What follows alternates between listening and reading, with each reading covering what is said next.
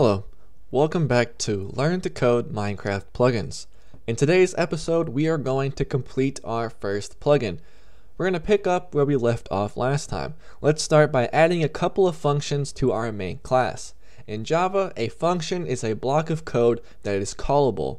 When something is called, it is being requested to be run by a program. The bukkit API calls a function from our plugin when it loads and stops. These functions are required for your plugin to work. The first function we are going to add is the onEnable function. When you create a function in Java, the naming convention is as follows. The first word is lowercase, and each word after this should start with an uppercase letter and contain no spaces. This naming convention is called camel case. The parentheses signify that we have created a function. This function is called by the server when the plugin is loaded. Try to ignore the IntelliSense for now while I explain things. Just like a class, a function contains a body. The body is contained inside of the braces for the function. All functions must contain a body. We are not finished defining this function yet. We need to talk about access modifiers. Right now, our function is considered to have the default modifier because we have not specified one. The default modifier means the function can be called by any class in the same package. For example, if I made a class in the package first plugin, I would be able to access my function with the default modifier. But if I moved that class to the dev McLovin package, then I would no longer have access to the function. Before going on, I want to tell you what a subclass is. A subclass inherits fields from another class. The sub or child class inherits from the parent class. For example, the Java plugin class is the parent class to our main class because our main class extends Java plugin. So our main class is a subclass. I'm going to add a chart on screen to help you follow what I am saying. The next type of access modifier is the public modifier. The public modifier means it can be accessed from anywhere. There are no restrictions. The protected modifier means almost the same thing as the default modifier, except that a protected field can be accessed by a subclass of that class. The final modifier is the private modifier. This means the field can only be accessed by the class it is defined in. It is inaccessible from any external classes. Now that you understand access modifiers, let's add one to our onEnable function. The access modifier we are going to be adding is public. This is because the server needs to be able to run this function, and the server is an entirely different entity in an entirely different package. The next thing we need to add to our function is a data type.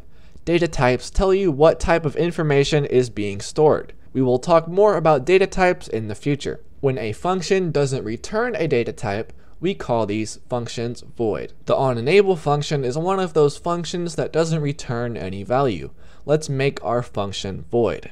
The last thing we need to do to make our function callable by the bukkit API is override it. When you override a function, you are replacing a function from the parent class. The Java plugin class contains the onEnable function already, and since our main class inherits or extends the Java plugin class, our main class already has an onEnable function.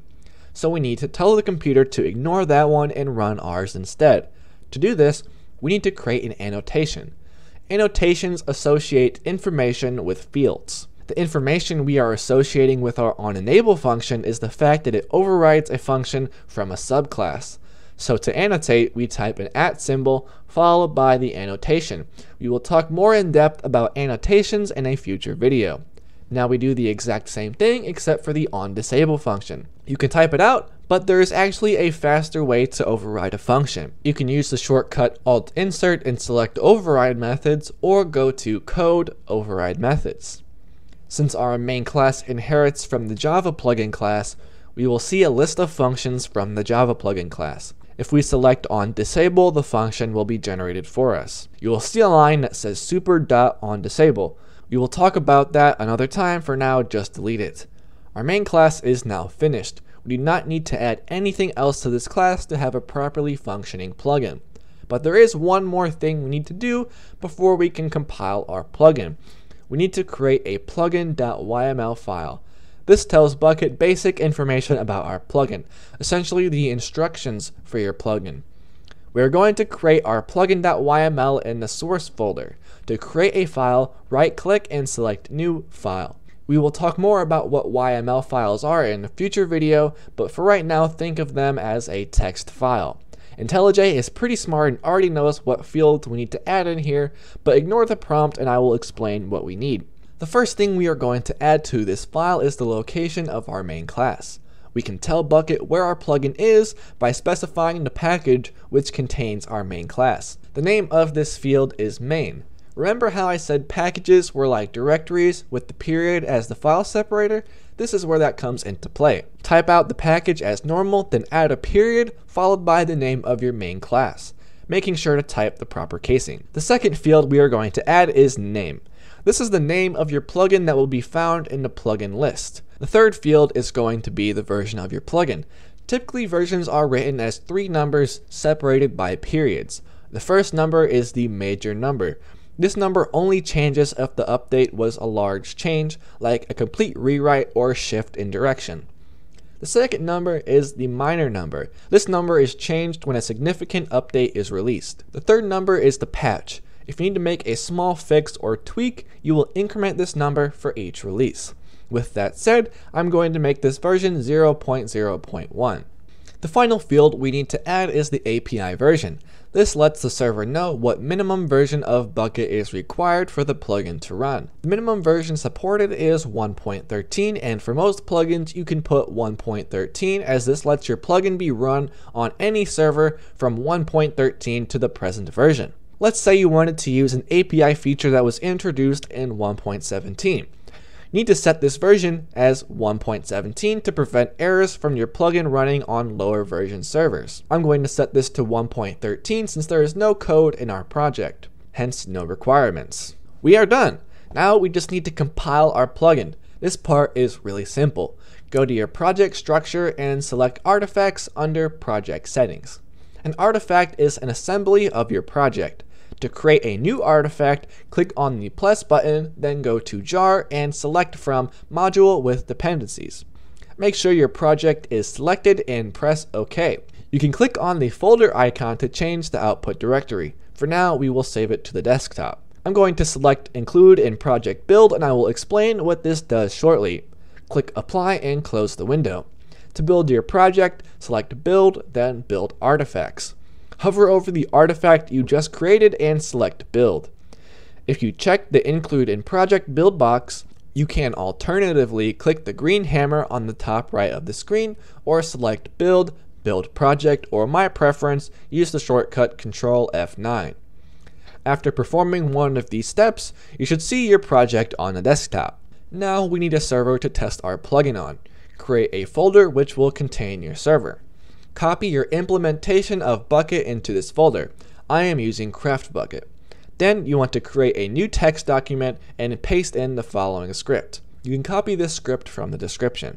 You can change where it says CraftBukkit 1.16.5 to whatever version you have. If you're using Spigot, you can change this to Spigot. Just make sure the name right here is identical to whatever you named your jar file. Save the script as a batch file by going to File, Save As, then change Save As Type to All Files, and change the extension to .bat and save the file. Run the script by double-clicking the file. The window should close automatically and generate a file. Open the eula.txt file and change this value to true and save the file. Then start up the server, and this time it should load completely. After the server is finished loading, you want to type stop into the console and press enter. The server should shut down and you can now put your plugin into the plugins folder and then start the server up once more. If you look in the console, you can see a message saying our plugin was enabled. If you type /plugins, you should see your name of the plugin in the list, and this name is from our plugin.yml. Congratulations! You made your first plugin. This is a huge milestone, and it only gets more fun from here. That was probably the most boring part of this series, getting started. Next time we will make a real plugin that actually performs a function. Before you go, if you have any issues and you want to get some help, you can head on over to my Discord. There are a bunch of like-minded individuals over there who would be willing to help you. You can find a link in the description. That is all for today, and I will see you next time. Goodbye.